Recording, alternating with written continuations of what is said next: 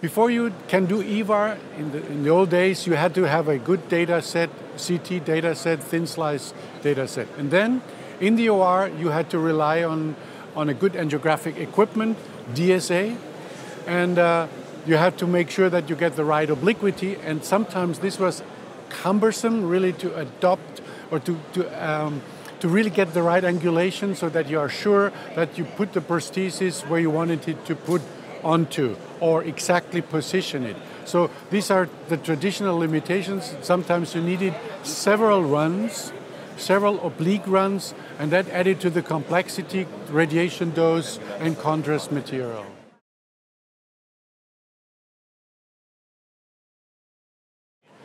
Fusion imaging means that you take some traditional X-rays or fluoroscopic images, you overlay them with a CT data set. Could be an MR data set as well, but traditionally or now we are using again, high quality, thin slice CT data set, overlap them with bony landmarks, typically an anterior and a lateral view, and these are then fused electronically. This is fusion imaging.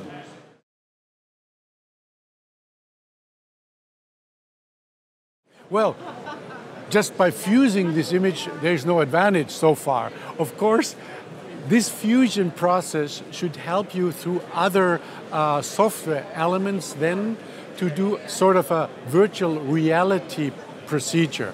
And when you have those bony landmarks overlap with your CT data set, then the software allows you to put markers on the renal arteries, the inferior mesenteric, the superior mesenteric, the celiac trunk, and then you get a much better orientation during your deployment process of EVAR or fenestrated EVARs or branched EVARs.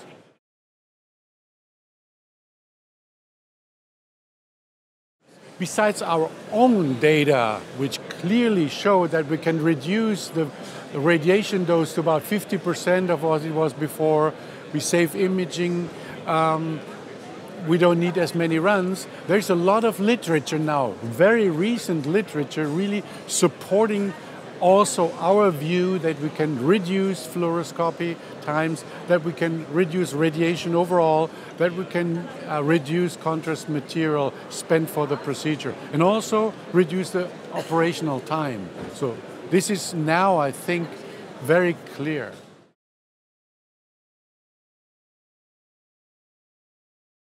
We use it now in all complex aortic procedure, but also in the simple ones, because that really reduces the radiation, which is so important for all of us. A lot of criticism has been, raised concerning the amount of contrast you spend, the procedural time, and so forth. And if you look at the NICE guidelines, which sort of reflect technical problems with the EVAR prosthesis or EVAR with the material, the placement, and so forth. Now having something that improves it is very, very important, and that's daily routine now in our place.